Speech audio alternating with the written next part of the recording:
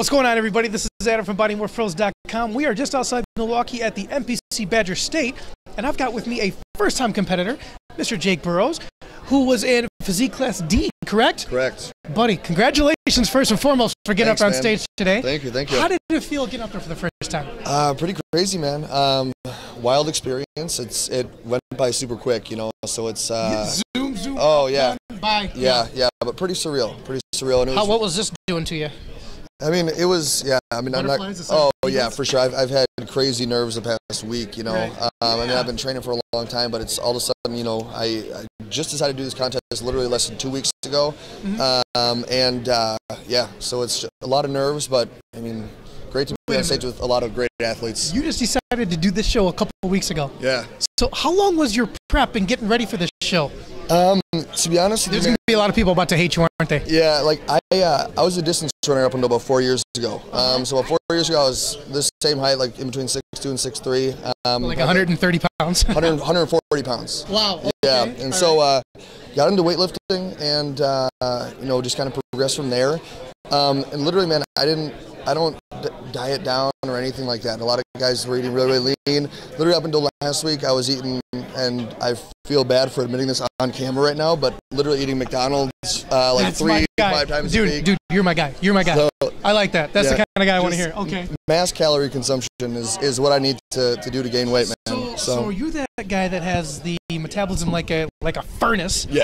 You can pour anything in there and still look like that. Right. See, because I had McDonald's last night, and the guy that owns this company, Eric, was like, "Dude, I'm gonna get the shits just smelling it. Are you kidding me?" And I'm going, "This is my third time having it today. What's wrong with you?" It's awesome. So that's your kind of diet plan. That's right.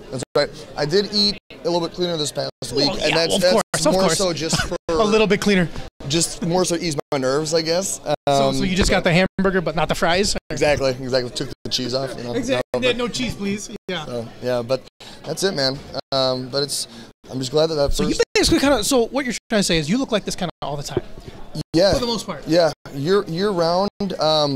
Super lean. It really doesn't matter what I eat. My metabolism is crazy. I work out really hard, you know. But I mean, that's just genetics, you know. And that's where you burn it off mostly, is through your workouts, combined with, like you said, the God-given metabolism that was given to you by the parents, right? Right. Everyone on my dad's side of the family is bean poles, man.